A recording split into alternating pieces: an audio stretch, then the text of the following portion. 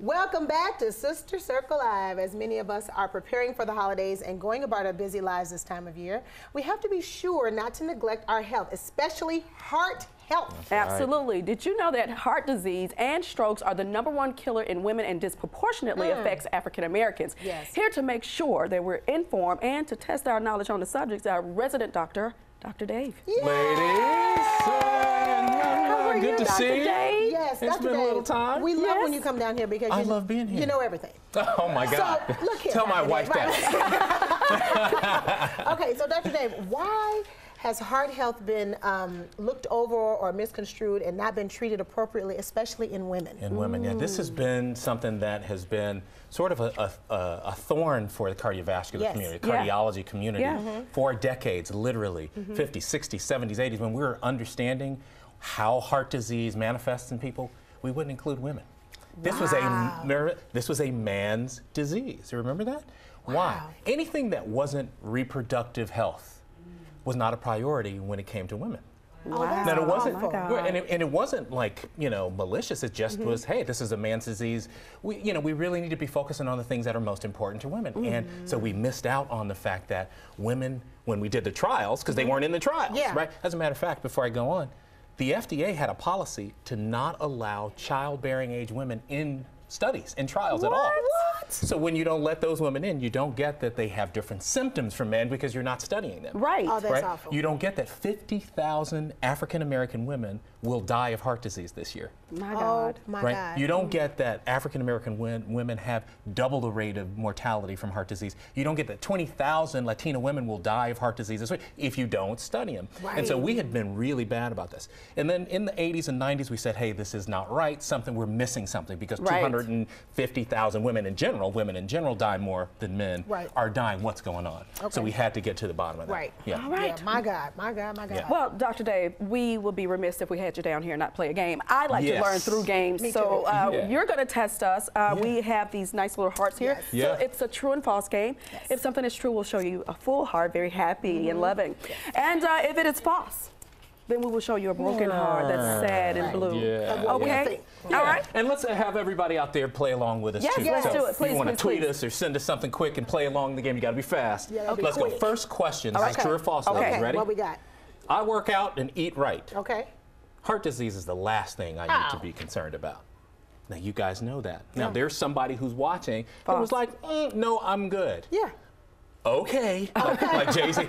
Okay. Yes. There are marathoners. There are women that are marathoners. Right now, somewhere in the United States having a heart attack. It's not just because you're healthy and your lifestyle is great. Heart disease can come from your genes. Heart disease can come from families. And unless you go and hire somebody you trust and respect to examine you and let you know if you have heart disease or the risks for heart disease, then you won't know. So the answer is false. Oh, my God. We did our thing. Okay. All right. One and one. The next one is, now this is a big one, especially now. Okay, let's see. Low carb diets like Atkins and keto diets are good for heart disease. Oh. You sure about it? Are you sure? I was thinking about it.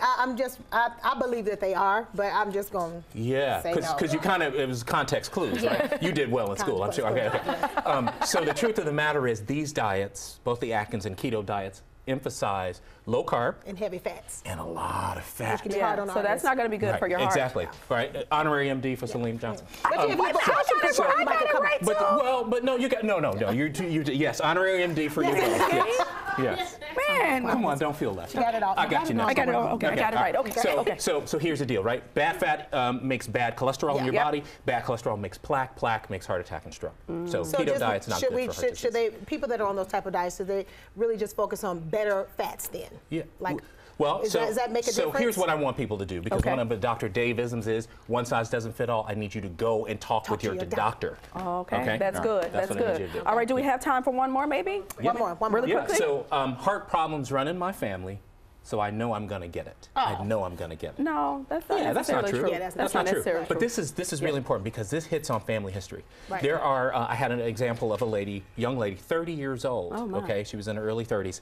And the statistic that black women, for example, between 30 and 39 are twice as likely to have heart disease than any other women. Well, here's this 32-year-old having a heart attack. It turns out when I was seeing her in the hospital, her family then starts to divulge how much heart disease is in the family. Well, Dr. Dave, we got to get you to the table so you can keep talking about that. Yes, that'll be awesome. If you want to know more about his Prevent Clinic, go to preventatl.com and follow him on Twitter and The Good Doctor on Instagram and everything else. And so stay with us because he's coming to the table and he's going to have it all going on. Yeah. All right, I love it. I love that. He got the lead. Welcome back to Sister Circle Live. Now, we've asked Dr. Dave to stay and answer some of our heart health questions and more. Yes. I know, Quad, you're going to kick things up. I would love to because I know a lot of people who may say, I don't feel anything, I don't have any symptoms. Should I worry about any issues with my heart? Period. Yeah, big myth, right? I don't have any symptoms. I shouldn't be worried about my heart. Right. Heart disease is the #1 killer of all women. We know that. There are women who don't have symptoms and go on to actually die suddenly. Wow. There is only one way for you to know if you've got heart disease. Go get your heart checked. If you have a heart, you need to get it checked. Every adult woman that's listening to me right now and every adult woman who's listening to the person that's listening to me right now needs to get their heart checked at least once. So what type of, before you interject, Celine, I know you got a question. What type, we go to the doctor and say, what type of test have a heart check. Get a cardiac referral. That's exactly what you do. You come see Dr. Dave, literally, and the point is no matter where you are in the country, you go see a physician and say, I want to have my heart screened. There's a number of blood tests and some other testing, particularly a heart score that I want every African American woman, every woman under the sound of my voice to get. What's the score? The heart score, and so come see us and let's get your heart score. It is a diagnostic test that actually catches heart disease early. There is nobody that's listening that is an adult. We should come to your office, one. Dr. Dave, and do it and have it a sister cam. That'd be great. Yeah, that'd be really good. That would be amazing. Yeah. Why are women more susceptible than men when it comes to heart disease? Yeah, so this is a really interesting thing. Because of the benefits of estrogen, what happens is when the estrogen goes away around menopause, right around the change, what happens is your cholesterol changes. So you could be completely healthy before menopause, right? Whether that's natural menopause or surgical menopause. Sometimes people have to have hysterectomies. When you lose your natural source of estrogen, your cholesterol goes up, your blood pressure goes up, you start having more weight gain. I don't have to tell women that are postmenopausal about this. And those things actually accelerate, and women then start dying more of heart disease than men. Men have more heart disease. Women die more. So the hysterectomy is that's an issue. Well, not an issue, but that is a factor. Let me be explicit here. So the hysterectomy is the removal of the uterus. It's the ovaries where the estrogen comes from. If the ovaries have to go too, then you can have surgical menopause. So they're more susceptible because they're more susceptible at that time because your estrogen natural source balance is taken away. It's gone away. Now, speaking of the reproductive system, I know in the prior segment you were speaking about how women didn't get the diagnosis because they weren't in the test because they figured that if it wasn't reproductive, then we shouldn't even care as far as women are concerned. Right. We had Judge Hatchett on yesterday, and she talked about her daughter passing because of the hemorrhaging after the childbirth. After C-section, second C-section. Yes, after the C-section and the childbirth.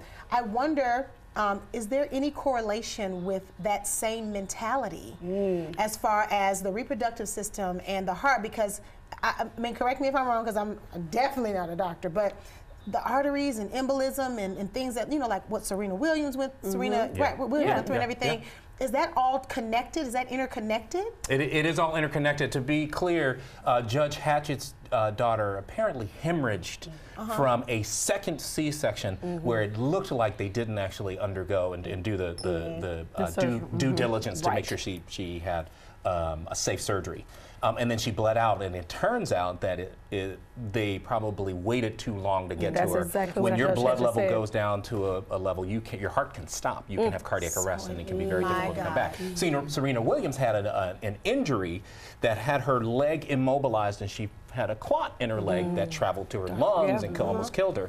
Chris Bosh had a very similar thing. So we've got these examples in celebrity where even clots can kill you. Yeah, it goes to your heart and went through the same. Yeah, exactly. Yeah. Oh my goodness, those pulmonary embolisms. Yeah, exactly. That's exactly what it's called. Pulmonary embolism. That's correct. Well, to try to switch, this is not even really lighter, but I know this is something that I be wanting to know. It's my own the proverbial bee. I love it. Out there be wanting to know. That's right, man. They be wanting to know. Yes. That's right. Okay, so every holiday, on Thanksgiving and on Christmas, people get their eat on. Yes. Okay, and they don't care what they eat. That's true. Okay, I'll diet, I'll do what I'm supposed to do, I'll eat clean, but then I'll say on Christmas and Thanksgiving or New Year's Eve, I'm gonna do what I wanna do, you know.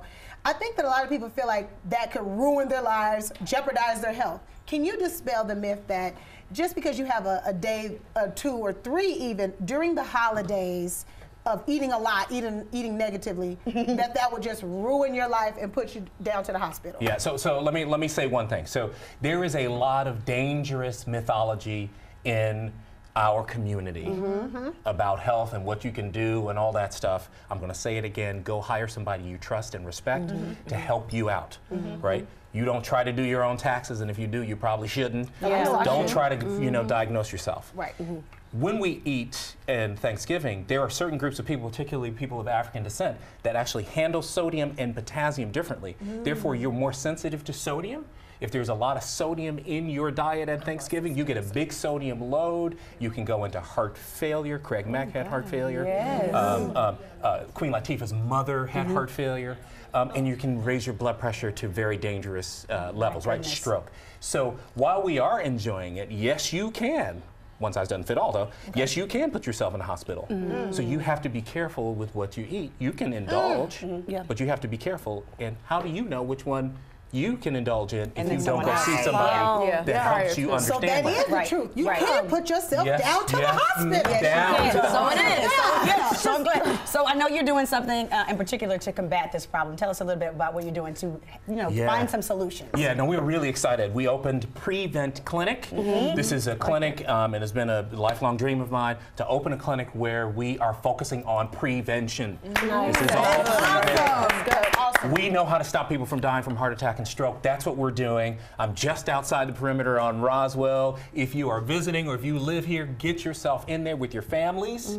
Let's get screened for heart disease. So we're going down to PreVent. We need to be down to the clinic. Donna, we're going down to the PreVent clinic. Thank you so much, Dr. Dave. I can't guarantee I might not. It's fine. It's fine. We'll go in the new year when everything's better. Okay, let's give it up for Dr. Dave. Again, if you want to know more about his PreVent clinic, go to PreVentATL.com and follow him on Twitter at The Good Dave Doctor. Yeah, the Good Dr. Dave. Come on now.